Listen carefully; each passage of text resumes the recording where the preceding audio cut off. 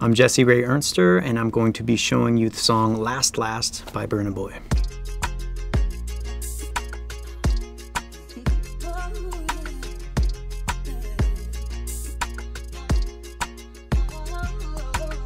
I originally mixed this song all in the box, but today we're exploring kind of a new workflow I'm having fun with lately and spilling the session out on the console. I thought that would be really cool to explore this record once again in the analog format. All right, let's jump in.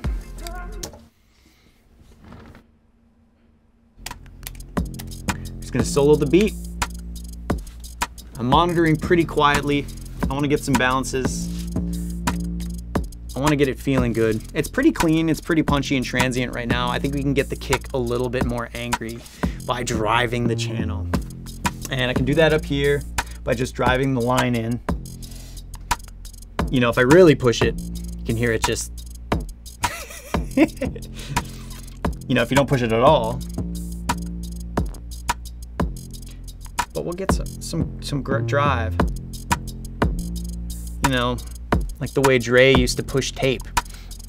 We've also got some EQ pushing some of the knocky frequencies around 1K on the kick.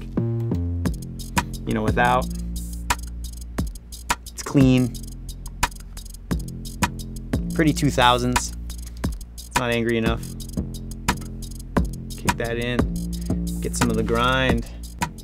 And same with the snare. The snare is pretty clean. This sort of rim sound. But if we crunch it, then it becomes this like kind of cool dark thing. And these percussion tracks, these weren't really hot in the mix. Like, I don't know that they were really audible at all, but they really should be. If anything, I regret not like really pushing those up in the release. I think those are great.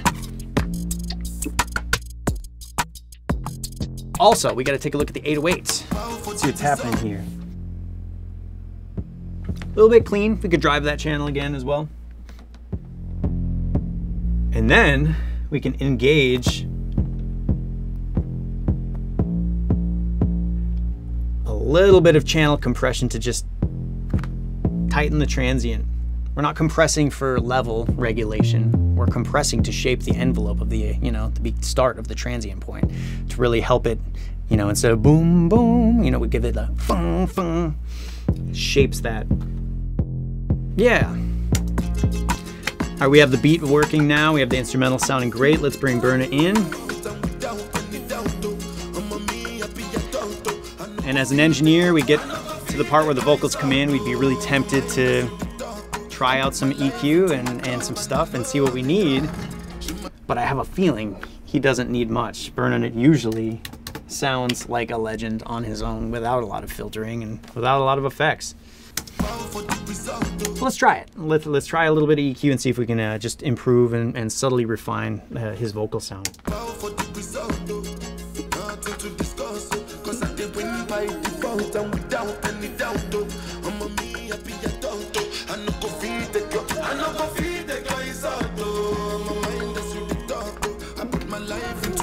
Doesn't need it. That's just the sound of his voice. He's a giant. So we've unpacked a bit of the tracks individually. We've kind of taken a look at all of the instruments and the vocals in the song. I think as a whole now we could take a look at the mix bus and add a little bit of EQ there. My favorite for this is Mixland Tilt EQ. There's a 40K high boost that just adds so much sparkle. Let's hear what that does. We're really boosting it. You know, it adds quite a bit of sheen. And if we bypass, engaged, just adds a little bit of that air. This is modeled after just amazing pieces of vacuum tube gear, you know, and it's just shiny. Oh, it just sounds good. At this stage in the game, if it's feeling good on the speakers and everywhere else, I'll usually get the AirPods out and check on the phone. And here she is, dearly beloved. We've got the LISTENTO plugin. I put it a very last in the chain, just right at the end, just to stream the audio to my phone. Pull up the Audio Movers LISTENTO link that I sent to myself.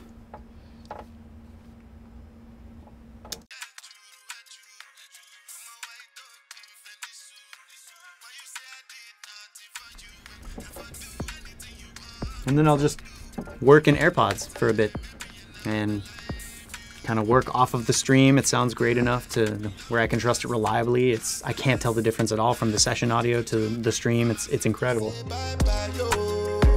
Bye, bye, yo. To the love of my life.